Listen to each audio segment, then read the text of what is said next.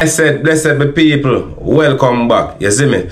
Today, people, we're gonna talk about a very sad situation, and I mean, which includes an artist that died at a very young age. You understand, people? And this artist that we're talking about, and I mean, a kid artist, his name is Stuart Nelson. You get me, I say, people? And you know, he lost his life very, very tragically at a young age, you know what I mean, people? So we're gonna look a bit into the very short but exciting life of Stuart Nelson. People, Stuart Emmanuel Nelson was born on Friday, May 5 in the year 1972 in Mandeville, Manchester. The name of his mother is Claire Clayton and the name of his father is Robert Nelson. Stuart Nelson began his journey growing up in a community known as Leeds in the parish of St. Elizabeth. When it was time for Stuart to start school, his educational journey started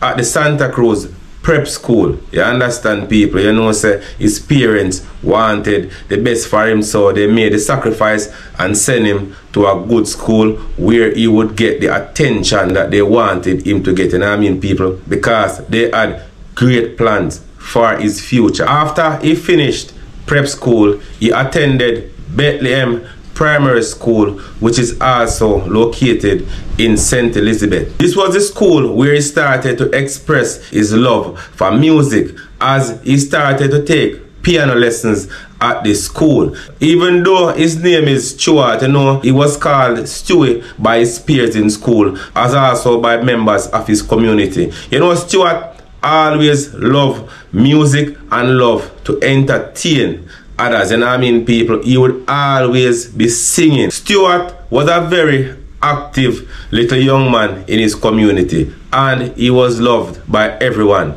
He was always playing around, and I mean, people, playing with other children of similar age group to him and even with adults, you know what I mean? Nobody disrespected him because everybody loved Stuart. Stuart's mother was a strong believer in the gospel, you understand? And they attended church in Leeds, St. Elizabeth. You know, Stuart had to be present at church every Sunday with his mother, and he used to sing in church. As a matter of fact, this is where his talent was confirmed. You know what I mean, people? This is where he got the go that you are extraordinary, because he sang in front of an audience and he brought some of them to tears. You understand, people? Imagine this little boy singing and have all these adults moving. You get me, as a people? His music touched the heart of the people. This was also when his mother acknowledged how good of an artist her little son was. He was not just the type of kid who would go up and just sing like that, you know what I mean, people? He had expression when he was singing his music. You could see it in his facial expression as also the way he would move. You understand, people? So he did not just stand up like a statue with a mic. He was always in the groove with the music that he was singing, and as such his music reached people even deeper because he had a personality that was basically second to none. In 1983, Stuart's mother migrated to live in America whilst Stuart was still attending school in Jamaica. Stuart was very, very close to his mother, so he was missing his mother so much that he composed the lyrics for the song titled I Miss You. You can listen as his mother recalls this moment in time that is very, very precious to her. I came to America and he missed me that much that he worked and he got an assignment at school. That time he was going to Bethlehem Primary School, and he missed me so much that he wrote a composition about missing me. Yes. And I think Mr. Mills' son, saw the recitation. That time I came here already and they called and tell me that he wrote this recitation and he wanted him to record it. And he can sing, and Stuart tell him, so yes, he can sing it. So that's how he was discovered. That was the voice of Stuart's mother. You understand, people? In 1983, Stuart entered a pop and variety competition, and this competition was a very popular competition back in that time. You know what I mean? The National Pop and Variety Competition. It is also a competition that was held annually to discover and highlight new and upcoming talents. Similar to nowadays you have Magnum, Kings and Queens, and I mean Rising Star. It's something similar to that from back in those days. And this competition is basically to honor an individual by the name of Virgins. And I mean, this is an individual who used to assist a lot of Jamaican entertainers from back in the days with their career. You understand, people? This man was actually a white man who believed in the talent of Jamaican musicians. So people, in 1983, when Stuart entered this competition, he quickly became the favorite of the crowd. And the funniest thing, people, it was with his own song. You know what I mean? The song he wrote for his mother because he missed her. You know what I mean? The song titled I Miss You. It brought tears to the eyes of a lot of people. This is how powerful this young man at such a young age was with his music. On Monday, July 25th, 1983, the finals of the competition was held at the National Arena in Kingston, Jamaica. And the champions from the 14 parishes of Jamaica appeared on the show. They would basically have a face-off. And as you know, people, Stuart Nelson was representing his parish of St. Elizabeth. This is the time now when Stuart really got the opportunity to show how good he was. You know what I mean? Even though he knew that he was good, this is the time for reckoning. This was the time to prove it. You know what I mean, people? Because the competition carried a cash reward of $2,000 Jamaican money back then, which was a lot of money, as also a scholarship. So people, when it was finally time for Stuart to come out and do his performance, people, as he entered the stage, the place was in tantrum. You get what I say, people?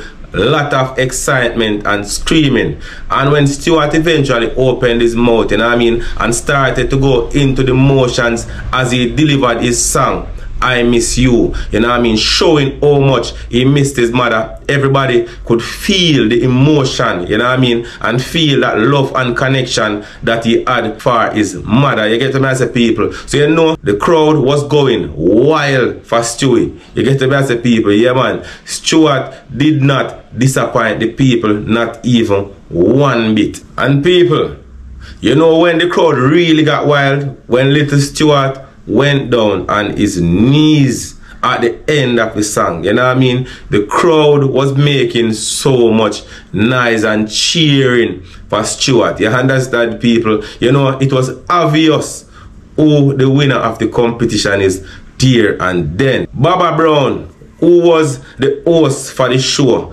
had no difficulty in selecting the winner of the competition, and he had no hesitation when he declared Stuart Nelson the winner for the competition. You know what I mean, people? It was such an electrifying moment inside the National Arena. Stuart Nelson was presented with his cash reward by the widow of Bob Marley, Rita Marley. So people, even though there's a photograph showing Rita Marley handing money to Stuart, his mother in an interview with the Jamaica chapter made it clear that he did not receive any money, people. You understand?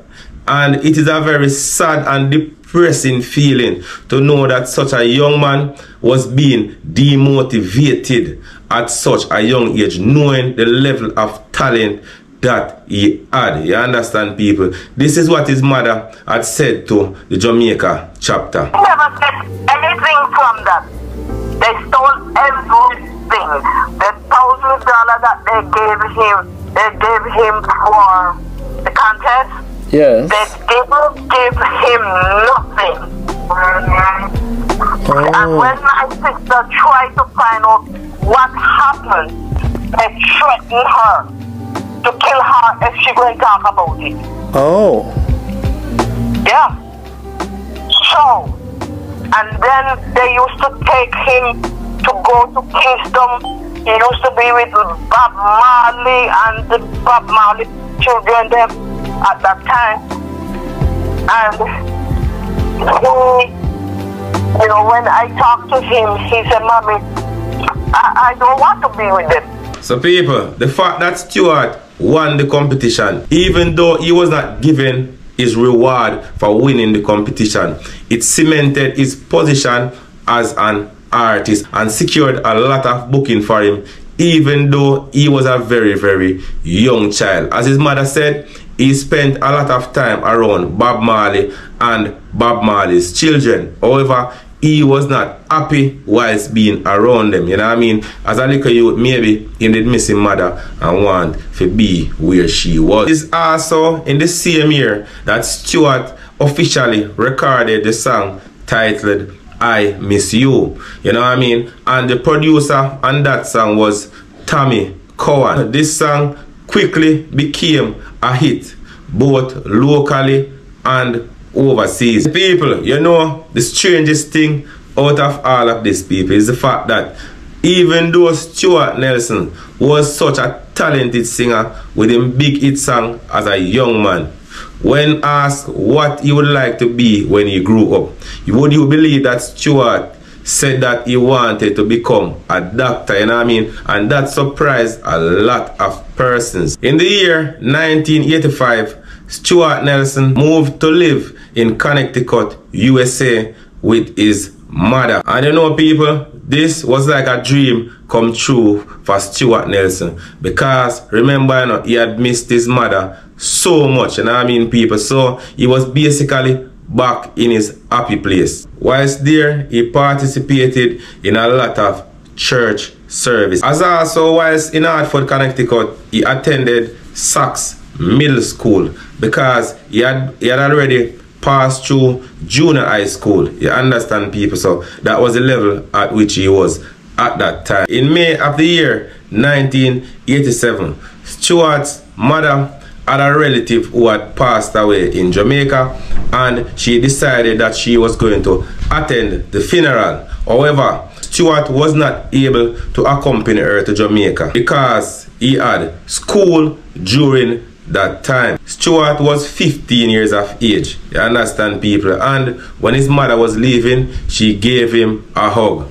Little did she know that that was the last hug that she'll be getting from her son with life in his body. Stuart Nelson went on an end of year school trip whilst his mother was away, because it is normal for when children are leaving middle school to go to high school, they would go on trips, you know what I mean, people? And Stuart Nelson was supposed to enter a very big competition, you know what I mean, people, shortly after that trip. Stuart Nelson never got a chance to enter that competition, you understand, people, as he lost his life whilst on the school trip in a swimming pool, you understand, people, you know? Nobody is sure how it happened, but Stuart Nelson drowned, you understand, people, in a swimming pool. He was seen in the pool by others. And people, you know, one of the spookiest thing about this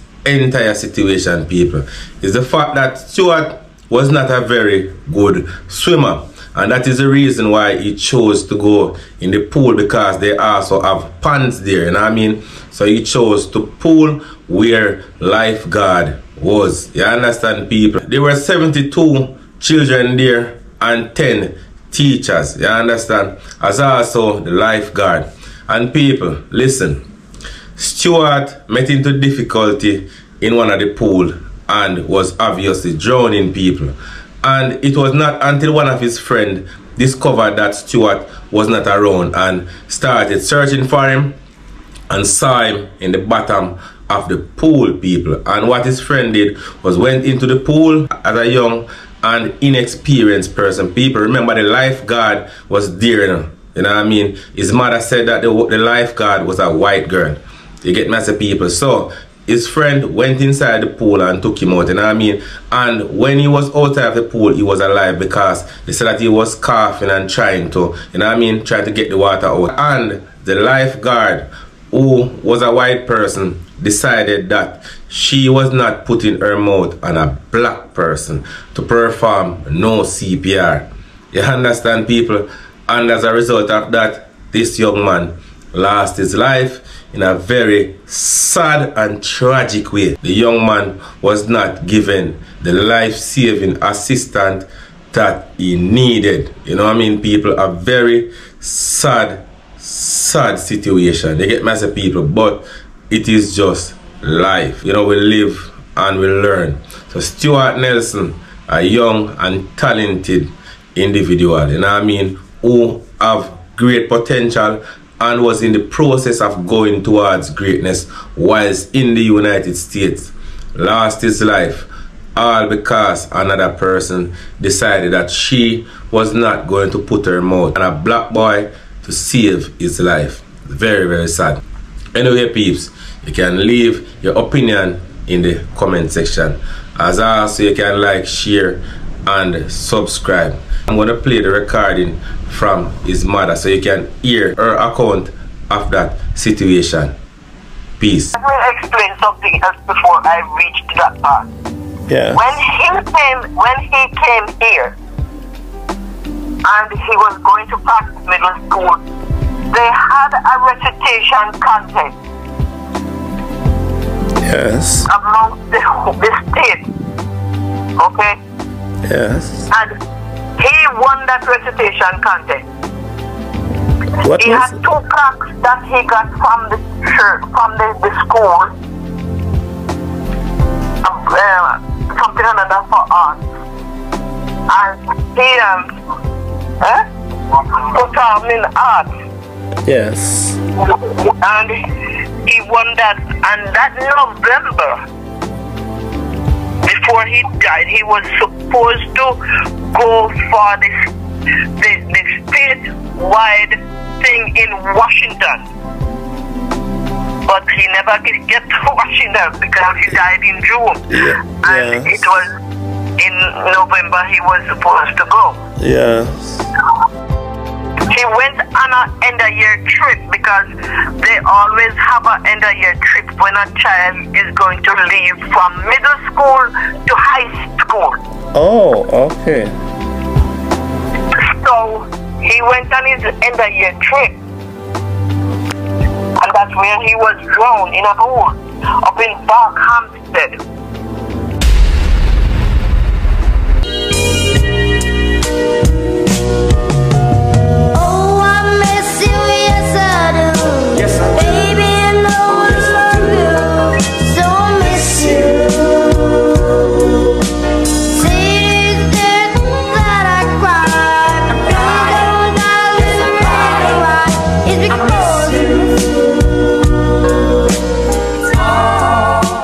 What do you understand happened to him?